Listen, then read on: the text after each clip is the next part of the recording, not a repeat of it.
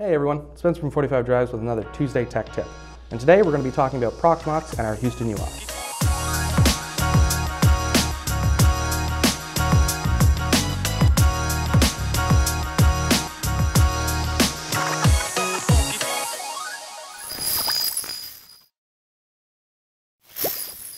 All right, so Proxmox is something you've heard us talk about before in the past, I'm sure. Traditionally, we've been using Proxmox as our open source virtualization platform, in particular for our Ceph deployments, using Ceph's RBDs, mounting them into Proxmox, then using those to host VMs. And that works great, and Proxmox is a fantastic product. We've been seeing a lot of customers move from traditional hypervisors like VMware and Hyper-V into the more open source and free Proxmox space. Proxmox just plays a lot nicer with a lot of stuff, but that's not really what we're talking about today.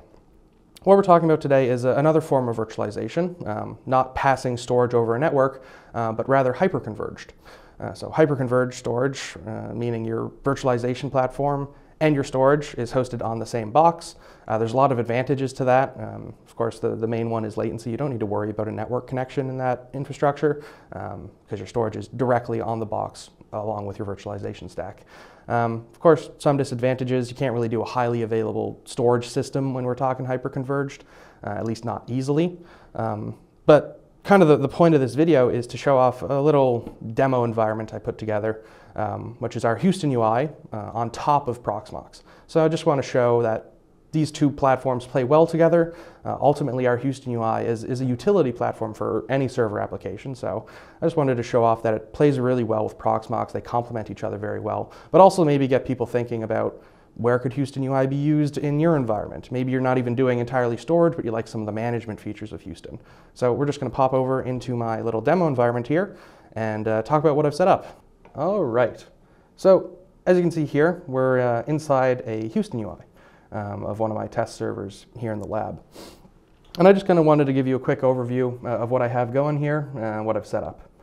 So quick overview, I've set up a single ZFS pool, Z pool, called video. It's just a mirror of two disks that I had laying around. So we have all the normal features you'd expect of our Houston UI, so we can do snapshots on that Z pool, we can check the status of all of its disks, we can get even more in depth by going into the 45 Drives disks tab for anyone that has a Storinator at home. I'm sure this tab is popular with you, and see all the disks in our server and do a lot of management. So I can see that these two disks here are the ones I made that video pool out of. We also, of course, have our typical tools, our file sharing module. So if you weren't just using this for virtualization, you could still make your shares, your Samba shares, your NFS shares. You could use our navigator tool to explore some of your files and kind of manage things in a more UI-based manner.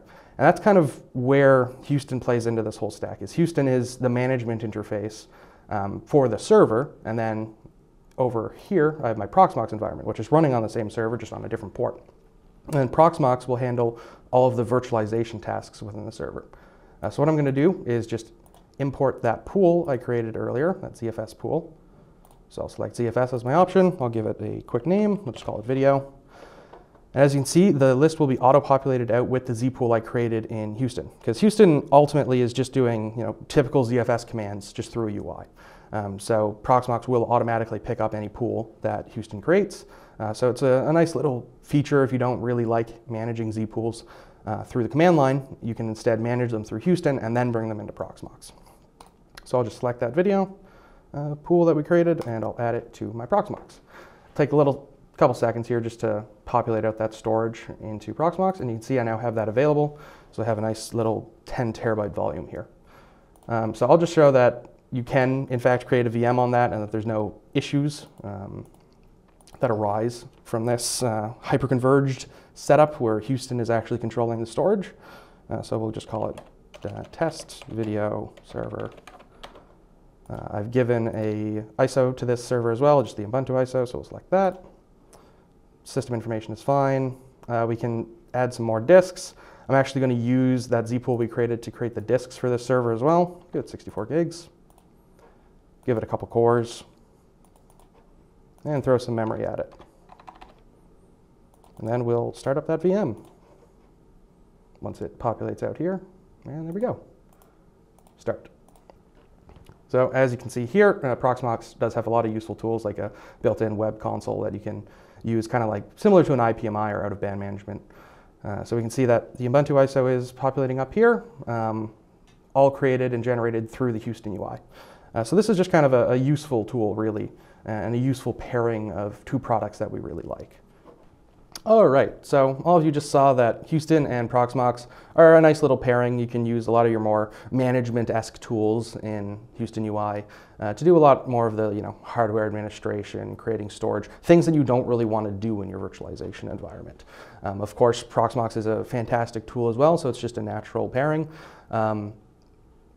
We didn't really cover Proxmox in depth in this video, of course, or even my environment. I just wanted to show it off.